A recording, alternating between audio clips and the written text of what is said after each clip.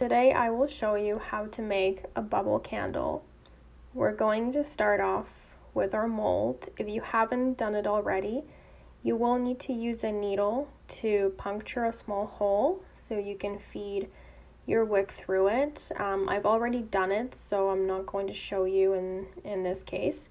But basically, just, like I said, puncture a small hole and then you'll feed your wick through it. Just stretch it enough so it actually goes through and pull it in just like that. We're ready for the next step.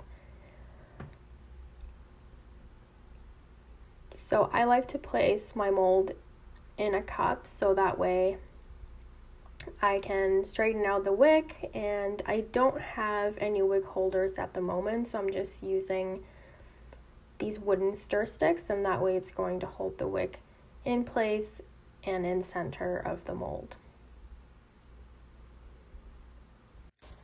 So because I'm only making this one candle for this tutorial, I'm not going to bother using a formula to determine how much wax I need. I'm just basically eyeballing it. So I'm going to fill up my mold with wax and then transfer it into my container. And I'm going to repeat that process 2 more times. So the second time I'm going to fill it up all the way, and then the third time maybe like 1/3, and that should give me more than enough wax to fill up the mold after it melts.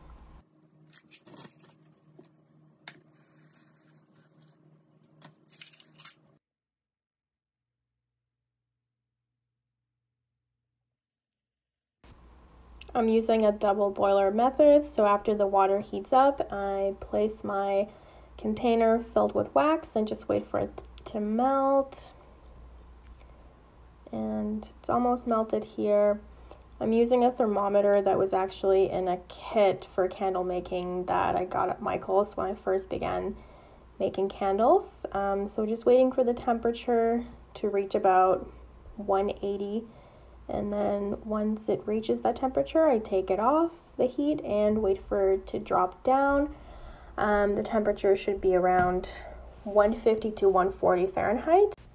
And now you're ready to fill up your mold with the cooled wax and put it aside for about 24 hours. And after 24 hours, it's time to demold.